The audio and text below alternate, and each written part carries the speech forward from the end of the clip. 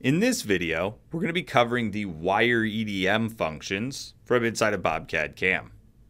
Now, I already have the part drawn. It's all drawn there. I have start points in the center of all these holes. You can move those closer if you were drilling your holes in different locations. But to get started, all we have to do is right-click on CAM defaults, say New Job. Inside of here, we're going to choose Wire EDM, and then down at the bottom, we can choose which machine we're using. I'm going to go ahead and use this Sodic Mark 21. And then start my stock wizard. Now the stock wizard for this one is the exact same stock wizard we run into when we use the milling system. So the video that we saw earlier is also showing kind of the same stuff. So the workpiece would be a solid model that represents the final finished part. In this case, I don't have a solid model. I'm just using wireframe because all I'm doing is 2-axis work. So I'm just going to hit next. And right here we have all of our stock choices. So we have rectangular, cylindrical, wireframe, solid, STL, or revolved. In this case, I'll go with just a rectangular piece of stock. We'll see that by default it's 9.5 by 5.5, which is just reading the size of the part. And then the default thickness is always 1. So I'm going to say that this is a 2-inch depth piece there. Right here we can then hit next. And right here on our origin, we could tell it where we want the origin to be. So I'm going to pick top dead center, right where it's at. I don't need to change anything. And then I'm just going to go ahead and hit OK. Now, after we have that done, it all depends on the machine. But if we expand the stock, we could see what material is chosen. And if we right-click on that material, we can say Edit. And inside of here, it'll let us choose what materials we have set up. Now, in this case, I do have a database of materials with different wire diameters, so all my feeds and speeds and EPAC settings will show up properly. Some of the machines do not have that. Some machines, you enter all that information at the machine. It all depends on your machine on whether this even shows up with different materials. In my case, I'll say we're doing tool steel, and I'll use a 10-thou wire. So I'll hit OK. And so that's fine. If you don't have a database, though, we can actually set up the EPAC settings, all the power settings, when we're inside the features. So to get started with this, I'm going to right-click on Machine Setup 1, and I'm going to go ahead and do a 2-axis inside. We only have 3 options for 2-axis and 3 options for 4-axis. It's either an inside shape, an outside shape, or an open shape. But we have those same options for 4-axis as well. Inside shapes and outside shapes are always closed. Open shapes are open geometry. So there'd be like, if we just wanted to go in and cut out that end, we could do that. So I'm going to go with a 2-axis inside, and I'm going to select my geometry. Now, if we set everything up right, what I'm telling BobCAD is that all these points that I have showing here are holes in the part already. So I'm actually going to go and pick every piece of geometry all the way around. So all of these right here, as well as this rectangle that's right here. So I'm just going to hold shift and pick it. Now, after we pick all the chains, we shouldn't have to mess with any directions, but you do have a quick option right here for your start point. So you could say go to the start of the chain, go to the start of the longest entity, or the middle of the longest entity. So I'm going to tell it to go to the middle of the longest entity. And if we click in the profile chains, what we'll now see is the start points at the middle of the longest entity. And for a lot of this, it's arcs, so it's just kind of the middle of the arc. When we're done, we can hit OK. Now from here, we'll hit next. Inside this feature page, we have our stock thickness, so it's just telling us what the stock is. We have the upper and lower guide location, which depending on your machine may be important information, but some machines don't use this at all. Right here, we have our glue stop options. So this gives us the chance to stop at a certain point, leaving a tab holding the part in, so either we can glue up the part or throw a magnet on it so that the part doesn't drop out after we finish cutting.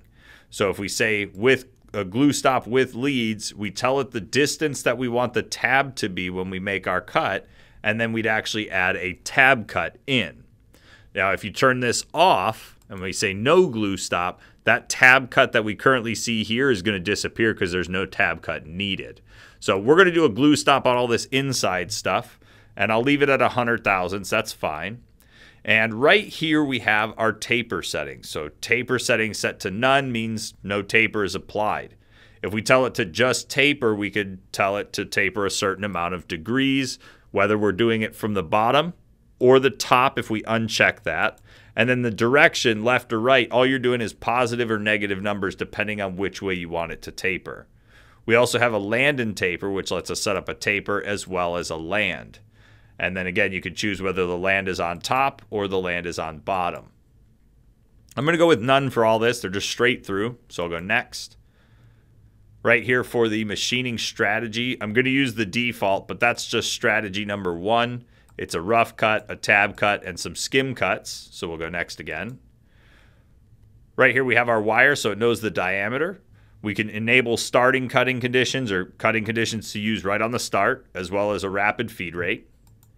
For posting, we just have our arc spline tolerance, our work offset, and then how we're cutting. So do we do an individual shape, finish an area, and then move on to the next? Or do we go by operation? So do all of our roughing, all of our tab cuts, and then all of our skim passes. So I'm going to go by individual shape here. Next, we have our machine sequencing, so we can organize which order we go in. So closest is going to go from the first closest start point to the next. No sorting is going to go in actually the order you pick your geometry in. Or if you drag a window over your geometry when you pick it, it's going to seem very random. X direction just follows the X direction. Y direction follows the Y direction. So I'm going to go with closest, starting at the upper left-hand corner, and next. So this is where we start getting into the parameters. Now, because I left a glue stop, I don't have the option to do a coreless cut, which would be kind of like a pocketing routine for your wire. Instead, this is going to leave a big old slug that's going to fall out. Coreless would turn that entire slug into chips. So I'll go with a standard profile. Right here we have our system compensation, which means we'd be compensating the wire for you. And a lot of times that's going to stay off because we want to apply our G41 or G42 compensation to the part. Right here, if we have stop points, which are kind of resync stopping points for the job, we could just pick points somewhere on the geometry that tells it where to stop. We could apply those. We don't have any, so it doesn't really matter. For corner types, we could choose for external corners to do sharp, round. We can do a loop radius, a loop length. We could do a triangle or a bisected line. And we have all those same options when you're doing internal corners as well. Right here we have our leads. So we do have a start hole, but the start hole for me really only comes into play if I'm doing a coreless cut. This is how I avoid cutting a lot of air. If I did drill a hole in the part already, I could tell it what the diameter of that hole is, so we don't start right in the center. We start where the hole is cut to. Now we thread wire vertically. Now right here for the leads, we have circular, we have perpendicular blends, we have just perpendicular, we have parallel, and then we also have select point and point blend. So select point and point blend allow us to pick points that we're going to use, but I'm just going to go with a select point and let it go perpendicular to the closest. So all I have to do is say pick points. And what we'll see is right here, the only available geometry that can be picked by default is points. So I'm just going to drag a box over the whole part, and it's going to know that if this point is inside this shape, then this is the start point for that shape. So I'll just hit OK. And then we're going to lead out to the same point and then go next. Right here for the cutting conditions, we're just going to link it to our database so it figures all this stuff out. If you don't have a database, you're going to wait until you get down to the final cutting conditions page to set up your cutting conditions. So I'll show you that when we get there. Right here for the 2-axis tab cut, we could do a standard profile, and we could tell it to flip the pass direction. This really depends on which direction it starts as, either clockwise or counterclockwise. We can flip it whichever way we want. We have our machine compensation, and again, those stop points. For the leads here, we have perpendicular, so we can do a perpendicular lead in and lead out. Same as the lead out, same things. Next again, right here we have our cutting conditions. And finally, we have our skim passes. So if we want to do multiple skim passes, we don't use the machining strategy to add in multiple skims because the parameters page of the skim passes allows us to come in and tell it the number of skim passes. So we could say we want 3 skim passes. Now you could tell it to keep the skims moving in the same direction or reverse the skims. So they go back and forth. Again, compensation and stop points. We have the corner types, just like the rough cut. We have the leads. So on the leads here, I can actually go down and say select point. And again, just go and pick my points. So I'm just going to drag a box over all those, hit OK, and perpendicular to closest. Finally, we have our cutting conditions. Now, the reason I say wait till you get to the last page for your cutting conditions is because now that we've defined all the skim passes, when I go to my table, I have all 3 skim passes. If I go and do it at any earlier point before I get to the skim passes, then I don't have all the skim passes. I don't have all the skim passes. I'd only have 1. So I'm just going to hit OK and then compute. And we may need to change some of the toolpaths on here, at least the leads for it, because if we look right now, this rough pass lead is starting here. It's going to cut its way around, but on the lead out, it's going to come back this way. So there's really no point in this right now. So what I'm going to do is I'm going to edit my rough pass, and I'm going to go to my leads page, and I just want to change the lead out. So I'm going to say don't start in the same spot as the lead in. Go ahead and just do a perpendicular at 100 thousandths. So now I'll go ahead and hit compute again. And there we go. Now we'll lead in, we'll cut, and now this tab is actually holding on to some geometry. So there's our rough cut, there's our tab cut, and there is our skim passes. So they're using kind of the same geometry. Now we can go ahead and shrink that up because it's already blanked out. Again, that's a setting I have. If you go to settings and down to CAM here, it's the auto blank new items.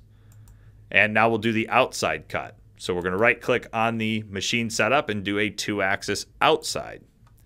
For the geometry, we'll select our geometry. I'm just going to hold shift, pick the whole shape, and then hit OK. From here, we'll go next. We have our feature page. So again, our guide locations. This one I'm not going to use a glue stop for, and there is no taper. So I'll just go next. Right here we get our strategy. So we'll see this one, because we didn't leave the glue stop, we only have a rough and a skim pass. So we'll do that. Next. Right here we have our wire diameter. Next again we have our posting. Next again we have our machine sequencing. It's only the one part, so it doesn't really matter. And right here we get to our parameters. So we have our system or machine compensation, our corner types, our leads. And on this one, I'm going to do a perpendicular lead, but I'm going to make it a bit bigger. So I'll go 1 inch and then go next. Right here, we have our cutting conditions once again. And then for the skim, I'll just say let's do 2 skim passes. Same compensation. Corner types, no changes. Leads, no real changes here. This part's probably not going to be able to be held anyway. I might need to do a glue stop just so I can hold the part in place.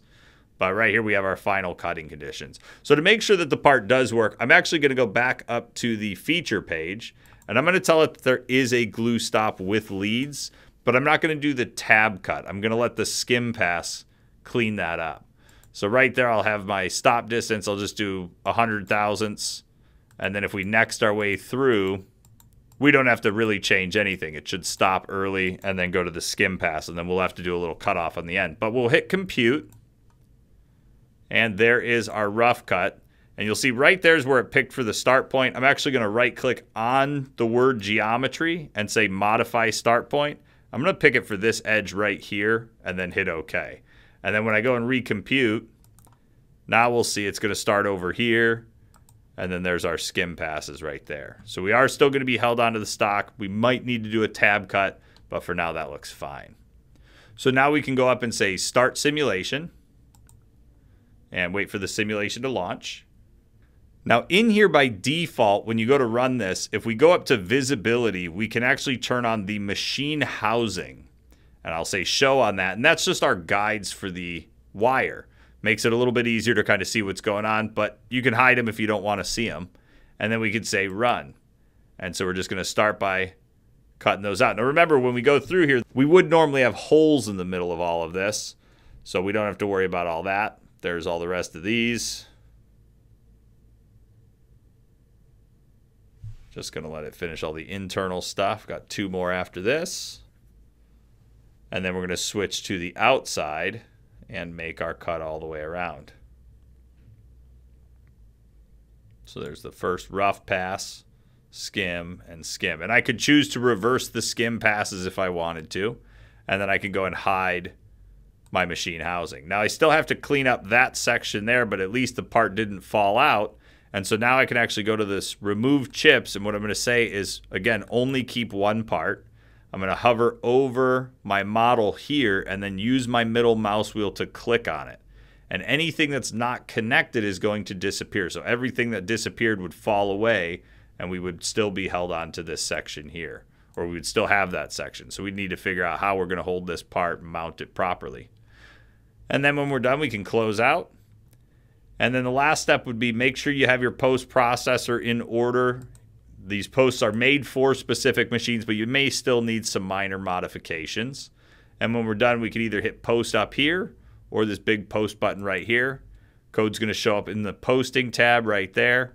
And from here, I can right click and either say save as and bring it right to the machine on a flash drive, or I can go into the NC editor, make changes to the code if needed, or send it to the machine via RS-232. And that's it. We're done with our wire EDM. So that concludes the video on the wire EDM tutorial in BobCAD-CAM.